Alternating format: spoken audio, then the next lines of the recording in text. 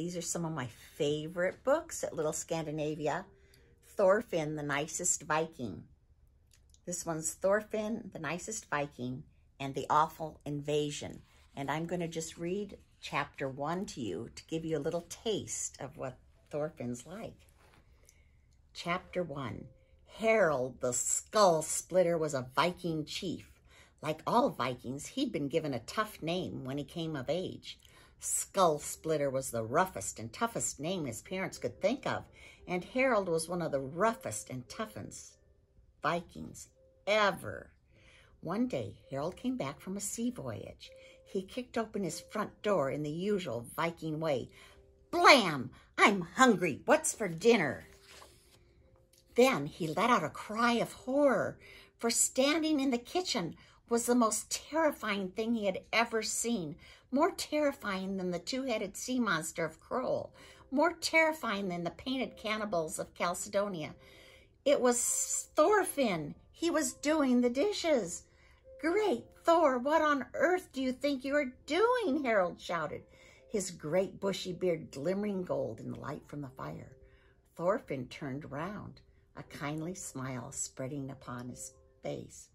Greetings, dear father, he said. How pleased I am to see you. Did you have a pleasant voyage?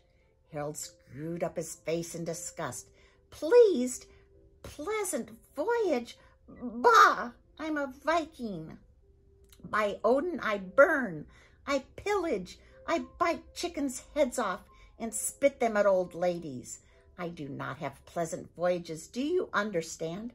Oh, yes, said Thorfinn. I'm sorry, I forgot. Harald's face screwed up even more. Mother was so tired, said Thorfinn.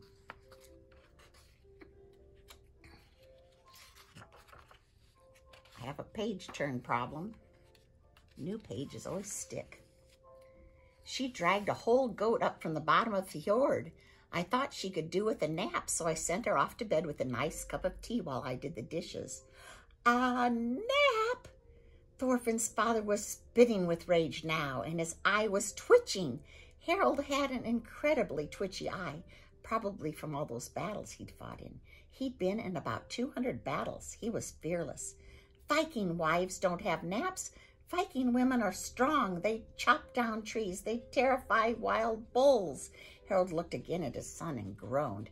And Viking sons don't make nice cups of tea. Do you hear? But, Dad, it's hard work looking after Viking families, Thorfinn replied. I mean, all that eating meat with bare hands and beer splashing all over the place. No wonder the poor woman is tired. Harald saw the kindness and gentleness in his son's eyes, and all of a sudden his anger melted away. How could anyone be angry with Thorfinn?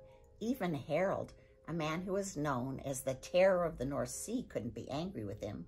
He sighed and sat down, and then picked Thorfinn up and plonked him on his knee. What am I going to do with you, he said. You go around the village, taking your helmet off to people and saying, good day. You make jam, you drink tea, you help old people across the street. It's not on. I mean, you don't have any decent Viking qualities at all. Harald often wondered if his son had been swapped at birth, perhaps by a witch. Or maybe one of the Viking gods did it for a laugh.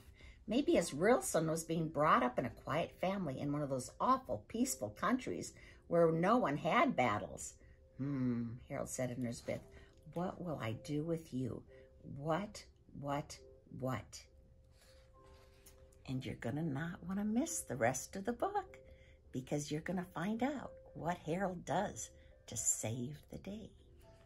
And there's all of these books. The Gruesome Games, The Rotten Scots, The Disgusting Feast, The Raging Raiders, The Dreadful Dragon, and The Terrible Treasure.